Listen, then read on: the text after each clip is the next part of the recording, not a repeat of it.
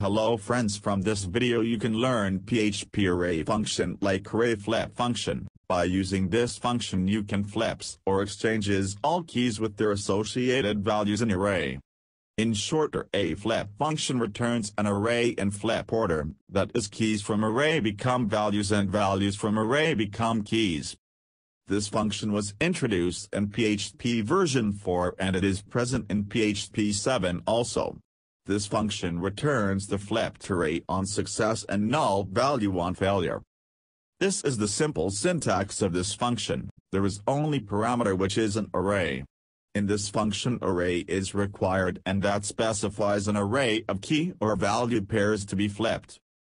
First I have show you how to use this function with indexed array, so I have make this fruits array in which I have store 3 fruits name. Now I want to apply this array flip function, so I have create one variable flipped is equal to array flip function with parameter like fruits array. By using this function, keys and values are interchanged and stored into flipped variable. After this I want to print this array on web page, so I have write print function with parameter like flipped variable and save this code and check output in browser.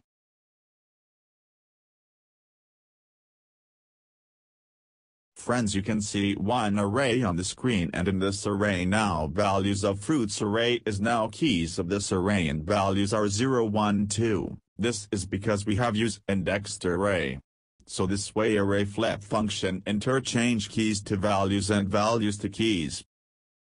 Now I have show you how to use this array flip function with associative array.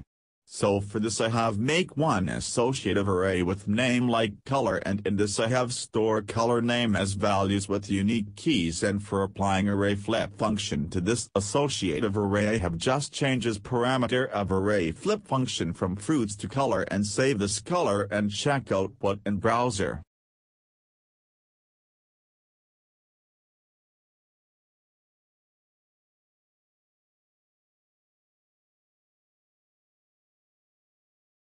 Friends, you can see that an array, and in this array you can see that color array's values are flipped to keys of this array and keys of color array are now the values of this array.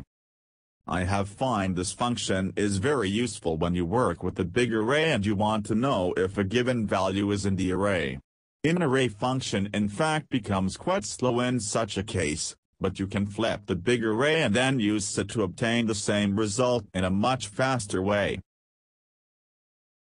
Suppose, friends, if you apply this function to non-array variable, then it will return warning message. For example, I have make one variable test, and in this variable I have store this text, and I have changed parameter of array flip function from color to this test variable and save this code and check output in browser.